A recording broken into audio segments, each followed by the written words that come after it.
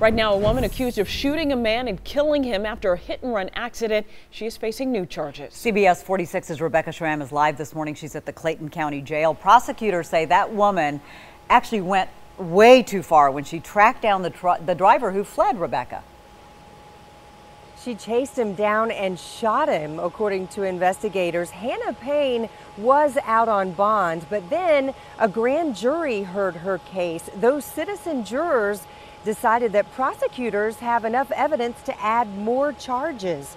Let's show you 22-year-old Hannah Payne. This was during her bond hearing a few weeks ago. Prosecutors say on May 7th, she witnessed a minor accident. Well, armed with a gun, she decided to follow the driver who fled the scene. Investigators say she was on the phone with 911 when she cornered 62-year-old Kenneth Herring with her Jeep, and that she ignored dispatchers when they told her not to confront him. She did confront him, and police say she shot him in the abdomen, killing him. We later learned from a family spokesman that Herring was possibly having a medical episode and was on his way to the hospital. They don't think he even realized that he had caused an accident.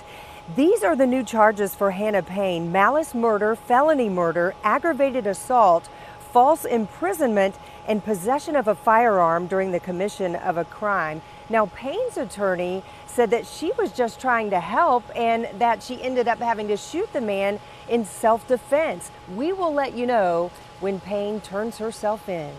Live at the Clayton County Jail, Rebekka Schramm, CBS 46 News.